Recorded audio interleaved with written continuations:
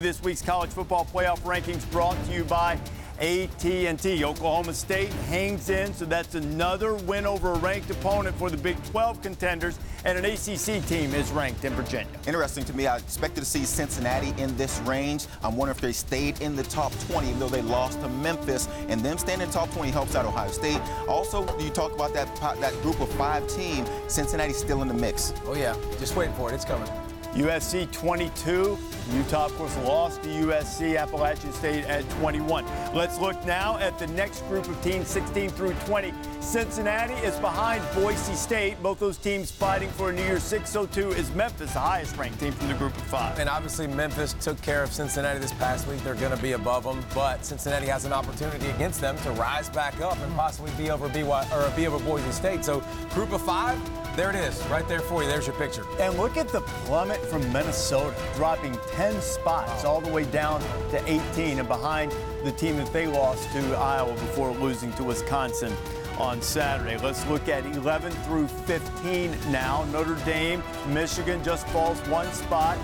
Oregon's up. Alabama falls all the way behind Auburn. And it's critical to take a look at where Oregon is, and that's important for Utah. Utah currently right now with no wins against any teams in the top 25. That would be the one. That's a big resume builder for them coming up in the Pac-12 title game against their comparison against Oklahoma and Baylor. Also, I mean, we're looking at playoff right now, but you start thinking about New Year's 6 bowls and the other bowls. The fact that Auburn's ahead of Alabama potentially could impact the pecking order and what bowls select and choose to do once the New Year's 6 bowls and the other affiliated bowls start making their choices. So Auburn at 11 after beating Alabama, knocking the Tide from contention. Let's look at number 10, Penn State, 10-2, and the Nittany Lions, very hopeful about winding up in the Rose Bowl on New Year's Day. What about number 9, just ahead of the Nittany Lions, the Florida Gators? Gators also sitting there with a terrific 10-2 record. Their only loss is coming to teams we think we're going to see in the top 4. These are 2 teams that could be in consideration for an Orange Bowl and a New Year's 6 Orange Bowl as well. In that game, ACC opponent versus the highest-ranked SEC, Big Ten, or Notre Dame. So a little flip-flopping there after Florida beats Florida State. Just ahead of the Gators, who are up 2 spots this week, Wisconsin. Wisconsin up 4 spots as they get ready to play in the Big Ten championship game. Kirk, not really a playoff contender, but Wisconsin sitting there in the mix right now and could finish off with a Big Ten championship and potentially a trip to the Rose Bowl.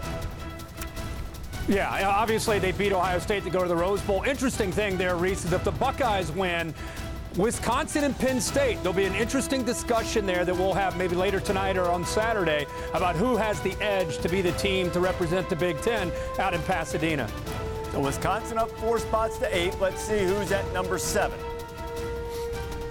It is Baylor. So you're going to have a setup in the Big 12 championship game, a couple of teams in the top 7. And even though Utah's been ranked ahead of Oklahoma all this time, now they're going to have a chance to add a number 7 Baylor onto their resume. And this is going to be thin and a good conversation to be had. Whose resume at the end looks better? If Baylor's sitting at 7, we assume that Oklahoma's going to be at 6 and Utah at 5. And Baylor lost. Keep in mind, we're going to see Oklahoma in a second. Baylor lost to Oklahoma when they were up 25 points and had the game in hand. I mean, the committee talks about all this. They're going to bring all of this into account. If they avenge their only loss, Baylor's in a really good And it's been an amazing 2 weeks for Baylor. Remember 2 weeks ago, they were number 14. We've been calling this Big 12 market correction that we saw last week when they moved up 5 spots. Then all of a sudden, Oregon loses and Minnesota loses and Alabama loses. And now you've got a top 7 meetup in the Big 12 title game. And as you mentioned, David, if they avenge that loss against Oklahoma, if they play in that game the entirety, the way they played the first half when they had a 25-point lead, could that be enough to maybe convince the committee to leapfrog Utah if LSU beats Georgia? Kirk, I always say you have to be cautious here because you're dealing with a small group of people. The committee's only 13 people, a number of 13 people, and that's not even counting when guys are recused from making the discussions. But do you derive anything from what you've seen so far and how it could impact Utah in the Pac-12 championship game if the Utes win against the Big 12 champion? Well, I think it's always important to remember, as much as conference championships are important, the entire body of work is more important. Week 1 to week 12, and then into the extra week that you have to play. And it's an interesting discussion that the committee's going to have with Utah and Oklahoma. Everything has shown us up to this point, and we'll see here in a few minutes, that they favor Utah over Oklahoma. Will that, as guys just said, will playing number 7 for number 6 OU give them an advantage, enough of an advantage over what the committee has felt that Utah should be ahead of them?